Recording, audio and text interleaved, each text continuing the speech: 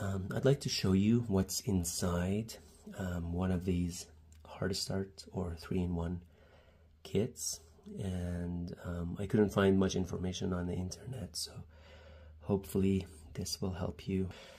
This one has 2 wires on one side, which it says line here, and then the 3 other ones which are supposed to go to the compressor. Common, run, and start windings. If you open it, the first thing you will notice is that actually these 2 black ones on this side, these 2 are basically the same wire. It's just turning and coming out. And usually this one, which was the common, it's actually your hot wire. The other one, which was the neutral, this black, goes to an overload, and from the other side of the overload, the black goes to your run winding, and that is the neutral side of your power. After the overload, we simply have a relay and a capacitor in series, which is a start capacitor, and then the white one goes to your start pin of the compressor.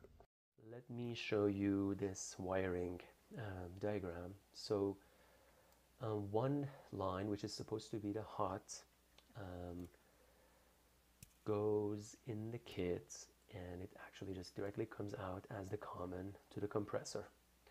The other line, which is supposed to be the neutral, it goes to an overload protection, and from there we get the red wire to the run pin, and then we have a relay and a start capacitor going out as the white wire to the start pin.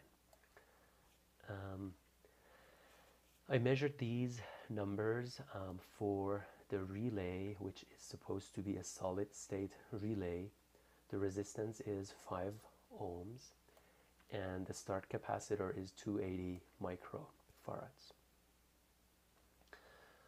On the kit itself, they actually do not differentiate between the 2 lines, the black lines, but the one that is close to the other black line is supposed to be the hot, which goes out and becomes the common, and the other black line, which is on the side of the white output, that is supposed to be your neutral line. So before I proceed, I recommend this video created by this group, and they explain pretty nicely the function of the relay, the function of a start capacitor in older models, and run capacitors. So I recommend you watch that.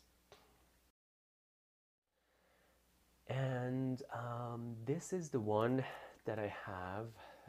It's a relay capacitor overload kit, as we saw.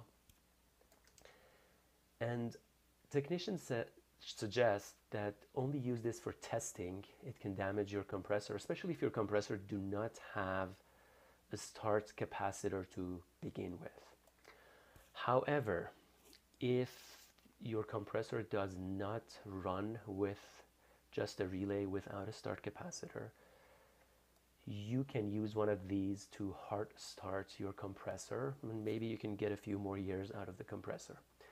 But if it's the compressor, if it's in a good shape, you can use actually this alternative, which is only a relay and an overload, and with the same wiring. The only difference is, if you compare, it just doesn't have a start capacitor. So it's basically an overload and a relay, similar to what you find from the factory on your fridge compressor already.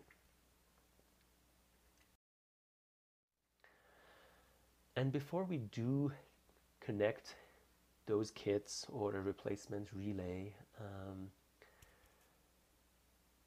let's look at the compressor pins. So on your compressor, you have the single pin at the top or at the bottom. If it's at the top, then the right side will be your run, the left side will be your start. And if on your compressor it's flipped, basically the run side is going to be on your left. And you would want to measure the resistance between your C and S pins. And let's say we get this number, a few ohms is normal. And then you would like to go to the other side and measure. And basically I'm showing the windings here inside your compressor. On this side you have 4 ohms. And what you want to make sure to do is then proceed and measure the resistance between S and R, and it needs to add up. So 4 and now that we have tested the compressor, everything is fine, and we would like to identify the power lines at your fridge. So you might get a line that originally connected to your overload and your top pin, the common, and your neutral line connects directly to the run pin, and it also provides this other connection to the relay, which goes to your start pin. And in addition, you probably have a run capacitor, which is simply another wire that goes here to your capacitor, and then from the other side of the capacitor to your start winding.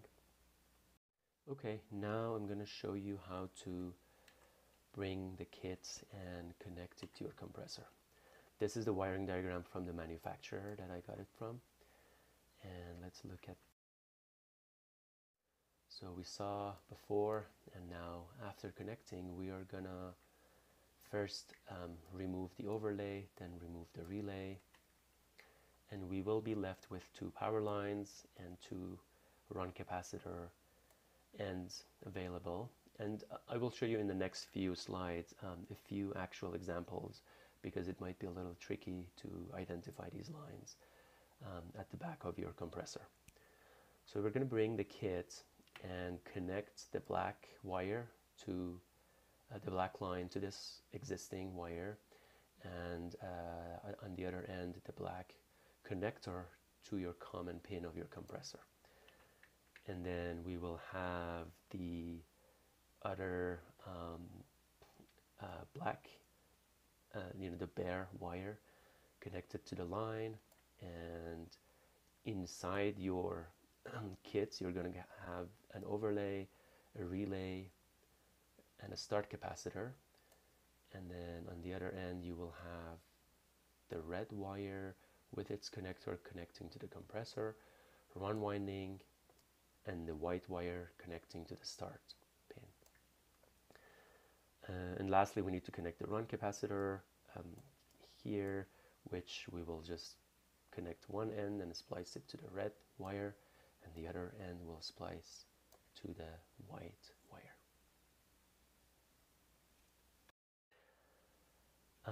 This is one case that, as you can see, there's a separate run capacitor near my compressor, and we clearly have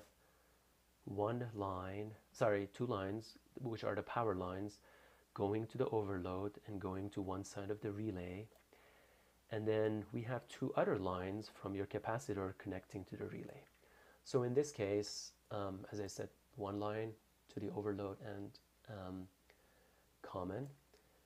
The other line is connected to the relay and connects directly to the run pin. And then we have your relay as this box, which connects to your start pin. And then there's a run capacitor that just simply connects to your relay, and through the relay directly connects to each pin. So in this case, it's not that difficult. Basically, all we want to do is to connect the 2 power lines to our lines, and these two lines from the compressor, basically we take them and connect them to these points. On my kit I already had a connection point, a connector for capacitor, so you can just use that, or you can splice it and connect it here. Let's go to another. So in this case we have the relay and overload in one box, and then the capacitor is actually this black box that's connected to, or it's plugged in on top of the relay. So here this purple wire is actually one line that goes to your overload and relay, and then you have a pair of white wires that go to the neutral and to your relay, and then the run capacitor is just plugged in. So in this case you need to remove the white box and basically don't use it anymore or replace it later, but you need to keep the capacitor, and that's your run capacitor, so you need to just use the connectors, and similar to the last slide, just go back to that setup now that you know all the wires and use it. The last case, which was actually my compressor, which was a Samsung compressor, I could actually see 3 wires here, 1 wire connecting to the overload and 2 more wires. So at first it was a little puzzling which wires are which. So again, the hot line is connected there, that's my red line in this case, and then the neutral to the relay, and then there's this other line that gets connected to the start side or the left side of my relay.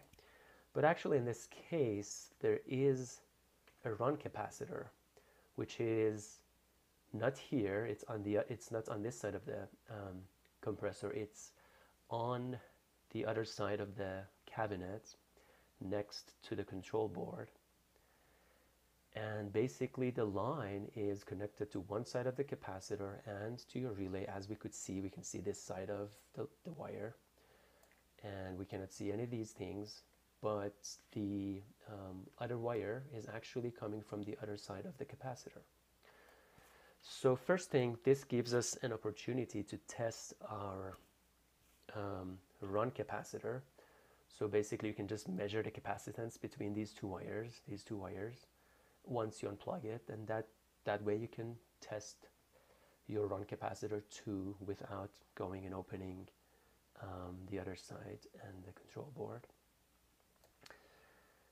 And once we verified that the run capacitor is fine, then all you need to do is to get rid of your overload and relay, and then one line which was previously connected to the common will go to that line. The other line that we could see as a connector, we can just connect it to this line, and this other one which was connected to the start pin, you just need to splice it to the white wire of your kit, and through the kit connect it to your start. And of course the other 2 connectors of the kit just get connected directly to our compressor. So hope this video helps with some of the ambiguities around connecting these kits and what they do.